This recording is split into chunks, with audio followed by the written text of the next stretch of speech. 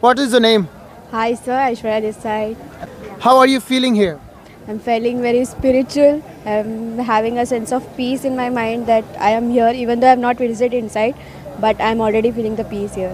What about the food arrangement? How is it being done by Sant Rampal ji? It was very good. The taste was good and we enjoyed it. Happy stomach, happy mind, everything, happy peace. Yeah. What's your name and where you're from? I am Purni Rajaswamy. We are from Mumbai, Ghatkopar, and we feel immense happy and pleasure to be here. Apart from this pandal, who has been settled here for various activities, for example, to stay, to bathe, to eat. So it's very happy being here.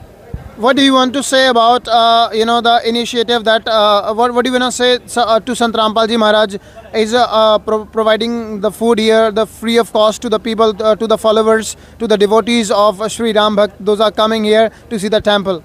See, firstly, pet puja is very important, sir. So, bhakt यहाँ पे आ रहे, it's very important कि first fill their stomach and then go for the prayers. Even God says that.